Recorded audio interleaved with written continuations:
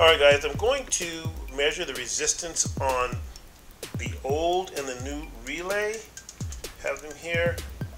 This is the old relay and this is the new relay.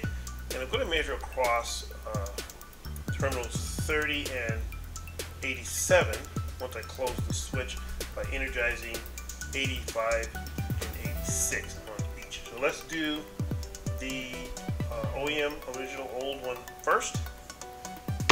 This one.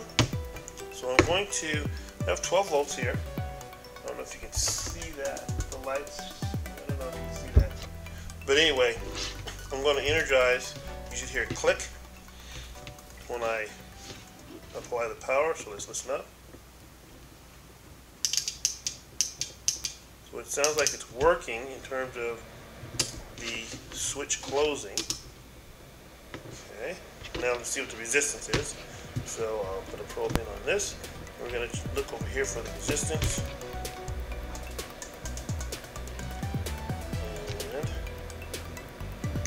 the resistance is 0.1 ohms.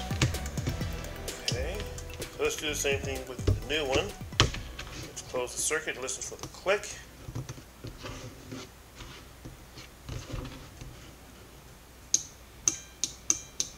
Okay, so that is clicking, so that is at least functioning. So I'm going to apply the probes.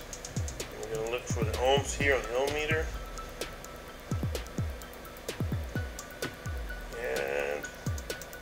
And, no resistance whatsoever. See here. Try that again.